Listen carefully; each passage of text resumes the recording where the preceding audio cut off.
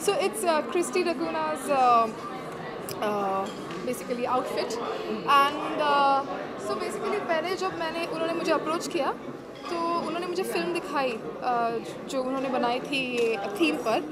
So basically it highlights two events. One is the Mad Hatter's tea party and the Last Supper.